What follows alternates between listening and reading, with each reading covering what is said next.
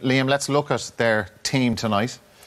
Yeah, well, there's no changes from the team that beat Iceland the other night. It was a great win, and the coach was giving them the go-ahead to go again.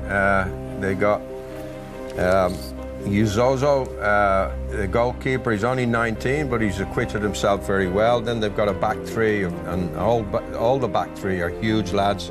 Two of them play in Turkey. One of them Balogun plays in Mainz of Germany. They're all big, strong lads, very good in the air.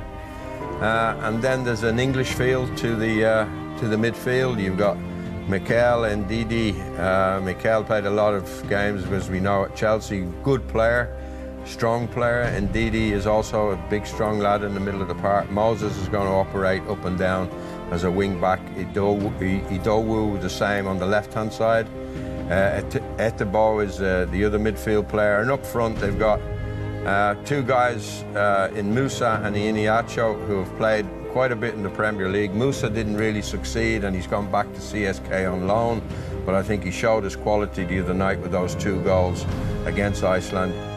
Iniacho is the young lad, 22-year-old, is at Leicester City. He's been a bit part player.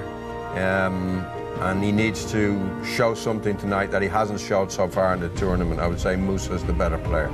But all in all, a side that's confident after the other night, a side that's physically strong, you know, with having those 3 points in the bag, a draw might be enough for them tonight. OK, let's look at the Argentina team, Richie. A lot of changes, as you would expect and understand, given the performance they put in against Croatia. The first big call is made in goal. You'd understand why Caballero was dropped, given how he played the other night. Armani comes in. He's a 31-year-old goalkeeper, plays for Boca Juniors. This is his first start for Argentina. He's making his international debut in a game of this importance.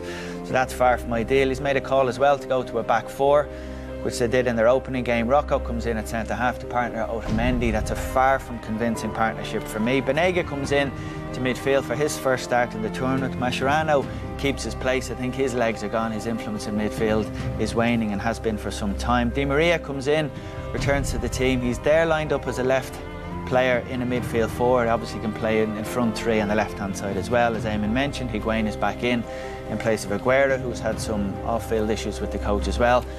Messi, obviously, is their main man, but they need a hell of a lot more than just Messi to improve their performance in goals, in defence, in midfield, up front.